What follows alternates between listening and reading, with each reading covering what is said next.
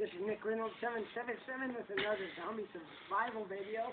Today we'll be covering Bowstaff and or spears, whatever you want to call it. Right now it's kind of a mix of both, because you have that pointy end there and the blunt end there has the feel of both.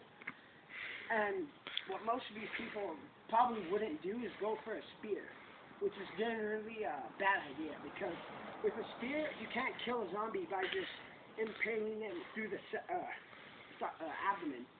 It just slows him down, but it doesn't kill him. And you have to always aim for the head, you know. And that takes a generally large amount of skill and years of practice.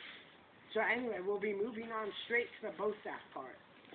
Alright, what you should do, if it's kind of like this, a mix of both spear and Bowstaff, is go for the legs, because if you do that, it will generally make it easier. You're supposed to go down. Alright, go down now before I beat you. Alright, and then you can just go down on him and hit him, going through the eyes. You know he's not dead. He can move. As you can see, fat as he was laughing.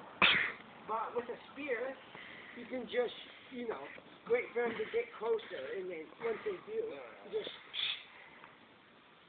Anyway, so that's Nick Reynolds 777 and Mac Daddy 11071 signing out.